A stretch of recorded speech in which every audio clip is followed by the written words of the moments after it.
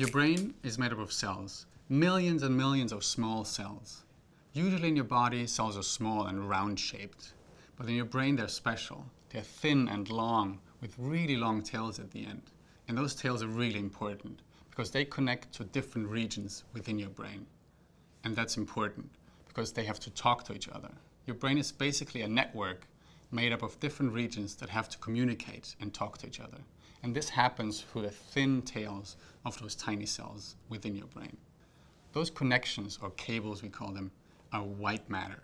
And white matter connects different centers of your brain we call gray matter. And gray matter is where everything special happens. That's where your emotions and your feelings and your sensations are being processed. During childhood, not only your body grows, but also your brain. But your brain is special again, because it doesn't only increase in size or become bigger, it also shrinks and becomes smaller. How can that be?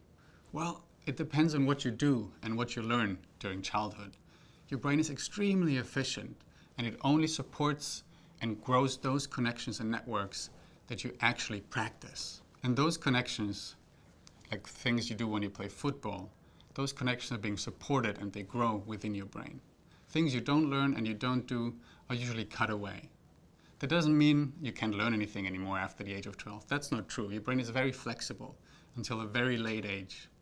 But it becomes more difficult. It's usually easier the younger you are.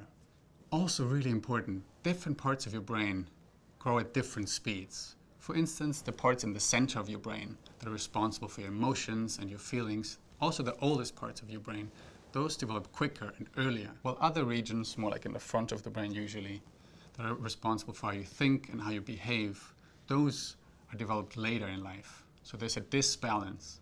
And in our lab, we're really interested in this disbalance between those regions, and that's what we look at.